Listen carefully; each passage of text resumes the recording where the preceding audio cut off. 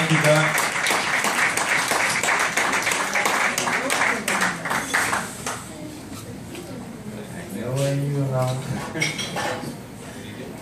The next writer, she's a regular as well. She's been here before on stage at Red Light Lit. She occupies Oakland. She writes of her counterculture, childhood in Vermont, and her ongoing adolescence in the San Francisco Bay Area. She studied creative writing at Berkeley City College and reads often around the Bay Area. She has been published in Slipstream, Sparkle and Blink, Hour, and Radio Letters. Her full-length book of poetry called Wet Reckless will be released from Manic Depress in the spring, very soon. Please welcome Cassandra Dallet.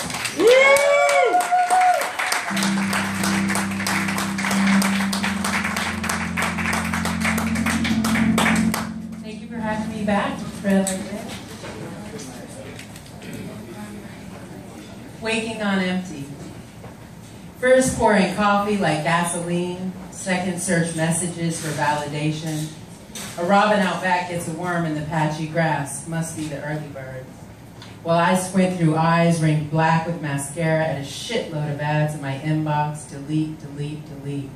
What can I pour in next? TV shows or books, stories of people more fucked up than me, that feels best, always.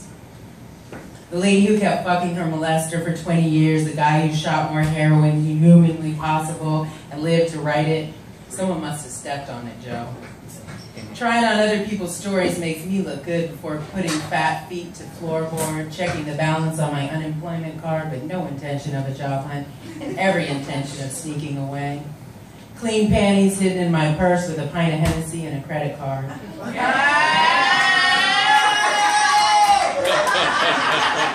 You are mad at me again, staring at the TV in the guest room as if the two of you were holding a conversation.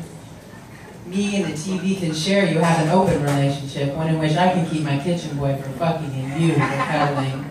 It's horrible of me to say, I know. You are low maintenance, you tell me, but that's not true. It's still babysitting I refuse to do. My lust so strong at times I roam supermarket aisles, grabbing things to fill my cart, planning meals like rendezvous, hoping the meat, bread, and cheese will stick us together the way it does my insides. Even when it's gone and the ice cream follows, or I tiptoe in at dawn, his handprints purple on my skin. I wake on empty, planning my next meal.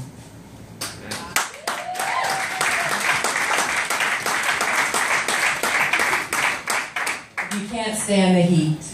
Even the trees look tired, the sad brown grass about to combust. The lowrider oldies are singing smoothly for the cool of dusk. It's tempting to start the drink now, but with the sun this high, I'd be laid out with the dogs, panting. A gin and tonic sweating a glass with lime reminds me of last night, how the boy was lapping me, how he grinds into me. My hips, a bowl of oatmeal, butter melting the middle, how he always finds a deeper spot. Then my phone rings and I need to go home, make up stories, explain the stoned look in my eye.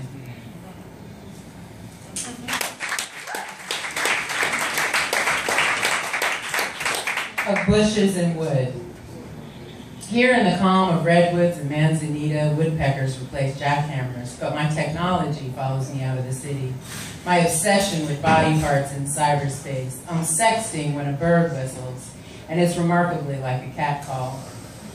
I look up expecting a man in a Brawny commercial, the stuff of old pornos, before we went straight to the penetration shot. And I don't need the setup, the backstory. The moment of penetration is all I want. The first moment I feel you, stranger, brand new, never before having touched me inside. I'm wet and rushing, and all I want is to freeze this moment, to press replay again and again, my fix, my injection. You plunge deeper, my eyes widen and glaze till I feel like an ocean, a fist, a kind word, a hurricane, a fluffy kitten, a slippery fish.